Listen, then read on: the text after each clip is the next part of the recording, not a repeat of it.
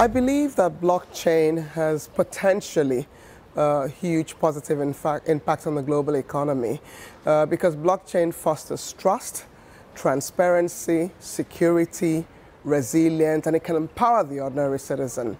The opportunities are enormous for improving identity management. There are 1 billion people in the world today who almost don't exist because they don't have an identity, which means that they don't have easy access to education, to health, even to vote, which I believe are civil rights.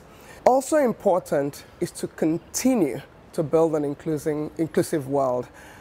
And one foundation for an inclusive world is focusing on financial inclusion. And 1.7 billion people don't have access to basic financial services. Or when they do, it's much more expensive than the whole world can imagine. So for example, many people in the developing world depend on remittances from their family members, and that's about a $600 billion market, and some of them pay 5% more than the average person would pay. And so blockchain has the opportunity to help us solve these problems.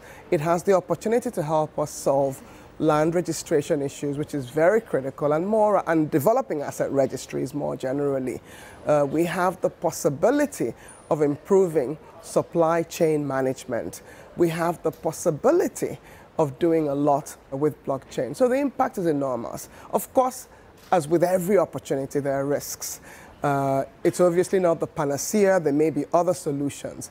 But clearly, something that provides us better trust, provides us a tool that provides us transparency, ensures security, is something that we should clearly adopt as we think about how to end extreme poverty and boost shared prosperity.